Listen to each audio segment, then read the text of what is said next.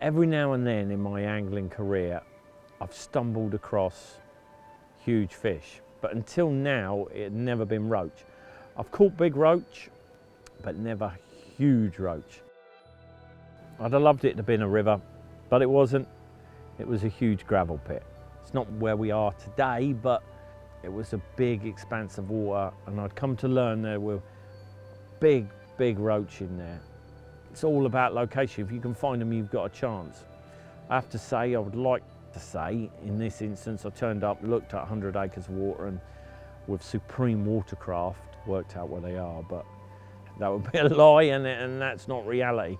Reality was I spoke to carp anglers, people who had no vested interest at all in the roach, and they pointed me in the right direction, and pretty quickly I was in the right area. They moved during the time that I fished for them, but to start with, they were in one particular spot. So I felt I had a really good chance. It was now or never, and I went there. And fairly quickly, I don't mean this to sound blasé, but fairly quickly I'd caught 2-pound roach, and relatively quickly I'd caught the biggest roach I'd ever managed to attempt, and that was 3 pound 9 ounces. But I felt there was an even bigger opportunity of a haul of roach, something completely spectacular. And I was waiting for low pressure. We had had a period of high pressure for a long time, and I was watching the weather, and I see that it was going to fall away to under 1,000. And at that point, I don't know why, but I just felt there's something special could happen then. And I went there, and I remember getting there, not early, because it would be an afternoon, evening feeding spell. I turned up there, probably 11 o'clock. No one was fishing, brilliant. I could get in the area where I felt the roach still were. I set everything up, got the rods out, and it was as if by magic, a squall come over. It was high pressure, it was calm, and then all of a sudden, the low pressure swept in, and a squall come over, and I remember the sheet of rain going across the big pit, and I'm tucked out of the way under the brolly, and with that, click, it's gone. One's hooked itself, and it's like, yeah, I've hooked this early, because all the other fish I'd hooked had been right on dusk. This was probably 2 in the afternoon. So I thought, they're feeding, and I've got a feeding spell from then till dusk, which is 5 o'clock, so 3 hours. And in that period, I worked so hard to maximize that window. That was a window that maybe will never come along again in my lifetime. And I had 7 roach over 2.5 pound, and 4 of them were over 3, up to 3.5.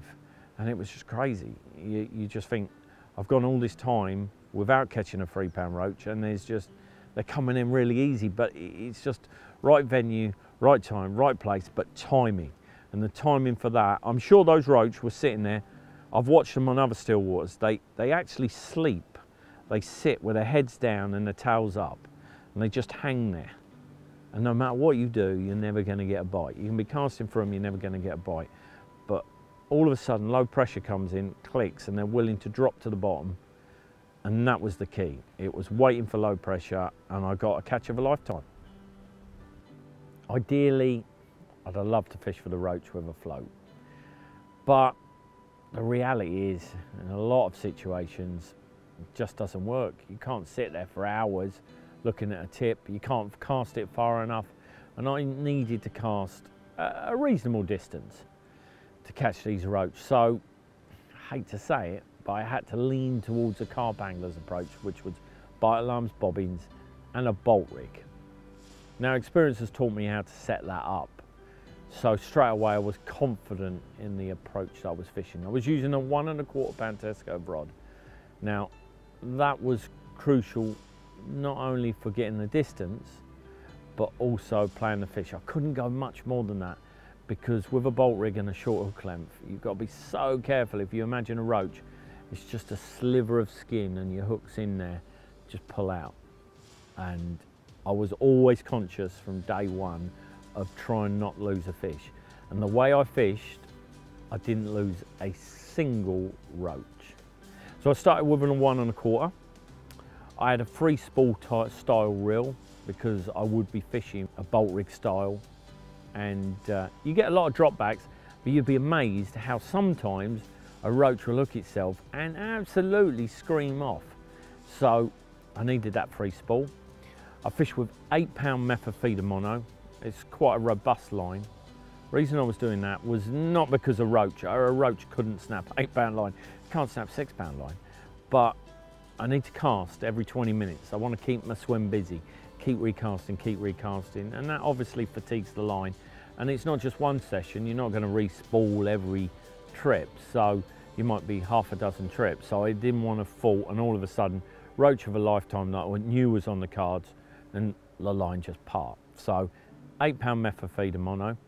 And then to create the bolt rig, I fished with a helicopter rig really, and it's 2 small float stops pushed up onto the main line, and then a small micro swivel, and that rotates around the main line. Now if it was carp fishing, I'd need something to protect the main line, otherwise the friction of the swivel rotating as a fish pulled it would break it, but with a roach it's not fighting that hard, so I could have it directly on the main line. My hook length is very short, and was very short. Pound Supplex, a fluorocarbon, which is fairly stiff, and you're only talking 2 or 3 inches. I will connect at one end a loop, just an overhand knot to create the loop, and to the swivel it would just be loop to loop. Now that's a great way of changing it as soon as I felt the hook point dull, but also the loop creates a little bit of a boom and helps kicks it away in the flight. And I'll do a knotless knot, and that just creates a lovely angle on a size 18 wide gape specialist hook, and the angle is great, so when they pick it, similar to carp fishing, tench fishing, what I do, pulls it into the bottom lip. 2 red maggots, nice and simple, and then a float stop underneath, so it's just trapped there. Now the feeder, you'd think, well, it doesn't matter as long as it can get the distance, that's all I'd care about, but it wasn't. I'd be fishing a really, really tight line. So I needed a feeder heavy enough to create that tight line without slipping, but also light enough not to create a problem when I hook the roach. Trust me, if you're playing a 3-pound roach, you are worried about everything, because you know every head shake, the hook can fly out. So it was heavy enough, a 30-gram feeder bomb to tighten up to. It was heavy enough to reach the range I needed to go, which was on average 10 to 12 wraps for most of the places that I fished. But it was also light enough not to cause a lot of issues dragging down on the mouth and ripping the hook out when I was playing the roach. And I was using a feeder bomb, and again, not all swim feeders are the same. A feeder bomb on a big gravel pit is absolutely brilliant because you get no wobble, it cuts through the wind, a big open expanse, it will fly straight, and I don't want to be spreading the bait everywhere. I'd have everything tightened up, I'd cast out, sink the line, tighten it up, and you want to feel the bobbin almost smacking back. If you pull it, it smacks back against the indicator. Roach come along, they see all the freebies, and hopefully they take your hook bait. And I keep recasting, keep the swim busy, a little bit of smomming over the top, and that was with a dark ground bait. I was using a canal ground bait that match anglers would use, which sounds crazy, but I don't want any feed in there. I didn't want to feed them up. I wanted them to just eat maggots. And my rig, bolt rig over the top, as I said, it wasn't the most traditional, wonderful of methods, but trust me, it's wonderful when you're holding a 3-pound roach.